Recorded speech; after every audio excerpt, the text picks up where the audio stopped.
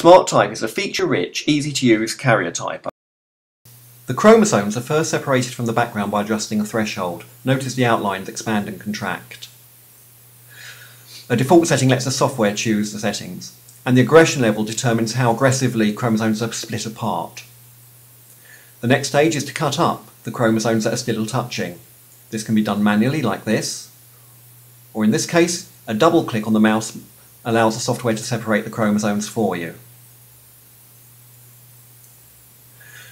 Overlaps can be resolved automatically with a double click. Here, these two are separated.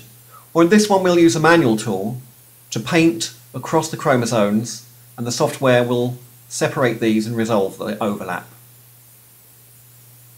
Here's another overlap.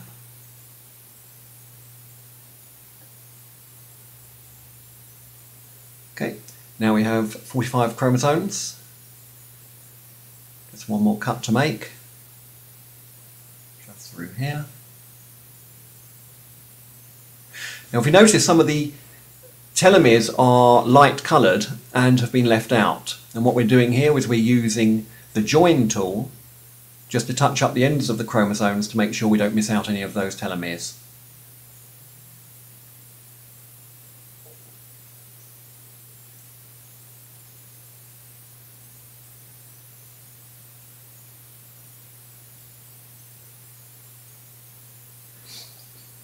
Any bits missed by the aggressive thresholding we can just easily add on.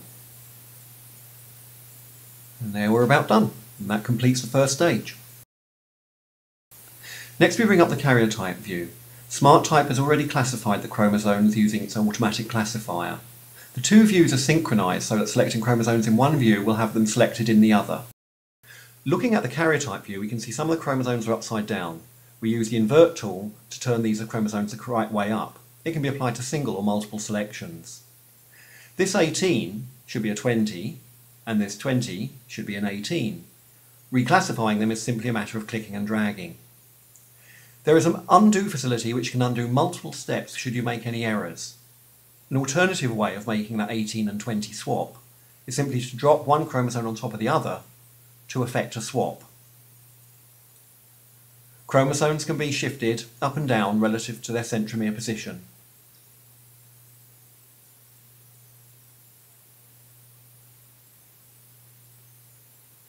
They can be inverted as seen, and they can also be mirrored about their axes.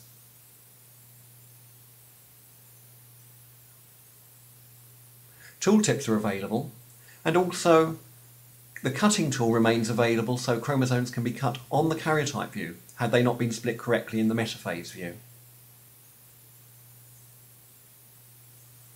SmartType has simple annotation tools so you can label your karyotype and metaphase.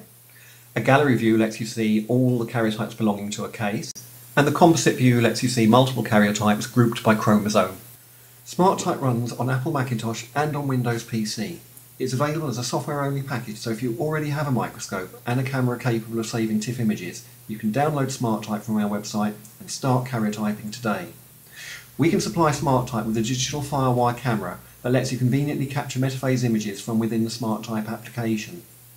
The SmartType installer comes with an Adobe Acrobat user manual and a set of example karyotype files. Download it and you're ready to go.